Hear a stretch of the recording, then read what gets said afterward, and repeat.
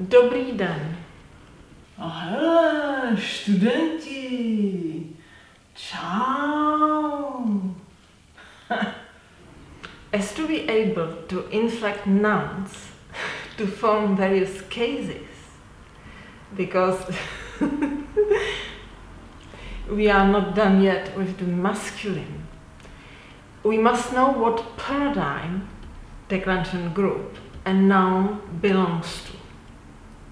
The first criterion is the grammatical gender, masculine, feminine or neuter.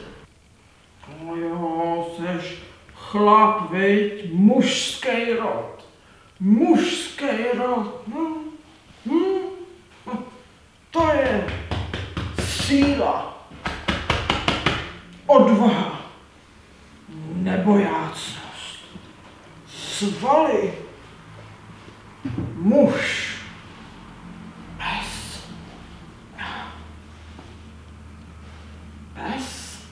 muž, mužský rod. Tak. For masculines, there is an important subdivision into inanimate and hard and soft. Tvrdý jako ocel. Měkký. To ne. Within the framework of each gender, there are several declension paradigms according to the ending of the noun. Each paradigm functions as a pattern, in Czech vzor. For the masculine inanimate gender, the paradigms are pán, muž, předseda, soudce and mluvčí. For the masculine inanimate, hrad and stroj. We saw that in Czech grammatical tradition, consonants are divided into hard, h, and soft, ž, š, č, ž, d, t, n, y, and ts. We mention it because the nouns ending in a hard consonant belong mostly to the hard paradigms, pán, předseda, hrad. The nouns ending in a soft consonant belong mostly to the soft paradigms, muž, soudce, mluvčí, stroj. What I didn't tell you about was the existence of ambivalent consonants. B, p, v, f, z, s, m, l. The most important consequence of such ambivalent consonants is that the nouns ending with an ambivalent consonant belong mostly to the hard paradigms. If it happens that a noun ending in an ambivalent consonant follows the soft paradigm, the soft declension pattern, the user, even a native speaker, has to be advised. And sometimes an ambivalent noun will, instead of joining one of the established paradigms, follow a sub-paradigm. So everyone, the foreign and the native speakers, have to be advised. And this is the case of the masculine inanimate noun bitov.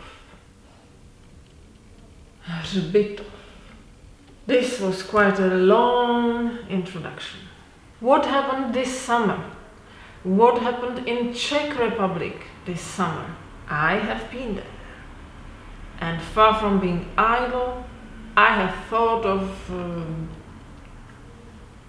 you, the brave Czech student, I thought of you as I was discovering a cemetery, hřbitov, a military cemetery, vojenský hřbitov, from Austro-Prussian War or the 7 Weeks War, 1866.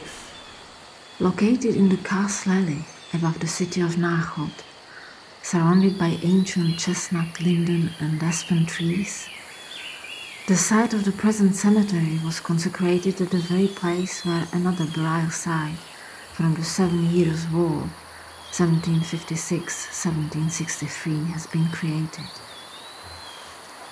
You will notice a white sandstone cross with Latin, German and Czech inscriptions, indicating the exact position of this much older cemetery. It's quite amazing that the number 7 weeks and 7 years wars, is omnipresent. I came there on the 7th of July at 7 o'clock. And there are 7 cases in the Czech declension.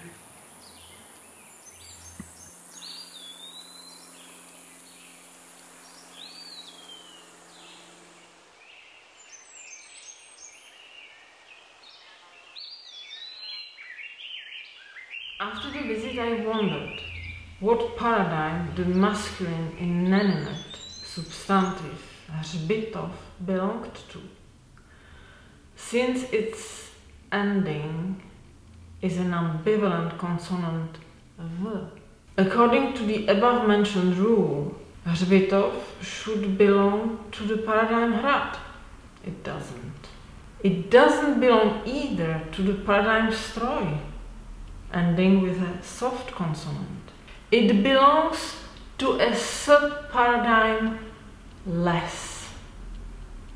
I've discovered the existence of a sub-paradigm only because I was searching for a pattern for hřbitov. Zrovna chyběla ve škole.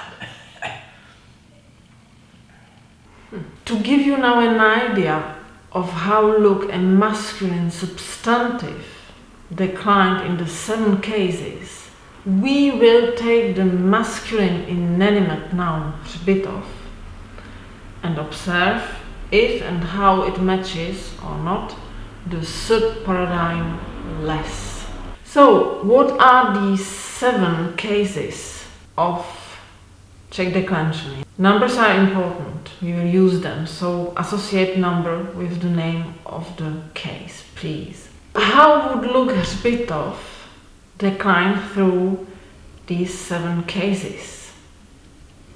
Hřbitov, hřbitova, hřbitovu, hřbitov, hřbitové, hřbitově, hřbitovém. In order to make some sense out of this, we will use pattern phrases of my invention. Přede mnou je les, přede mnou je hřbitov. OK. Stojím u lesa, stojím u hřbitova. Jdu k lesu, jdu ke hřbitovu. K lesu is easy.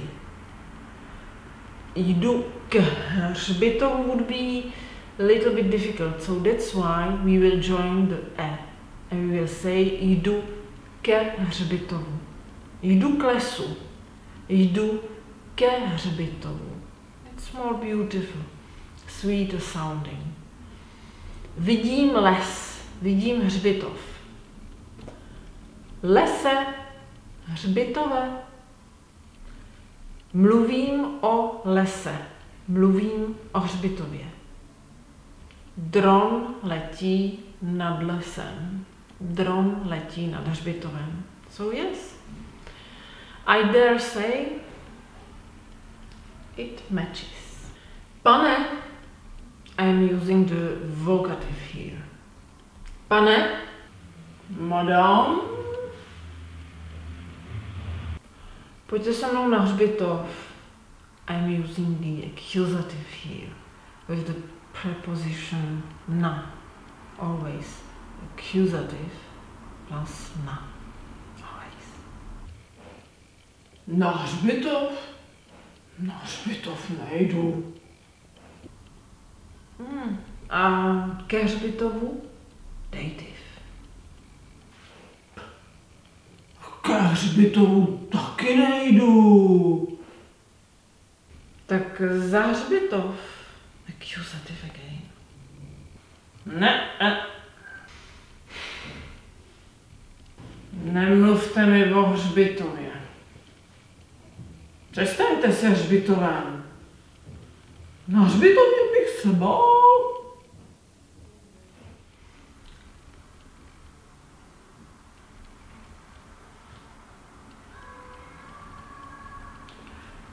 Nashledanou.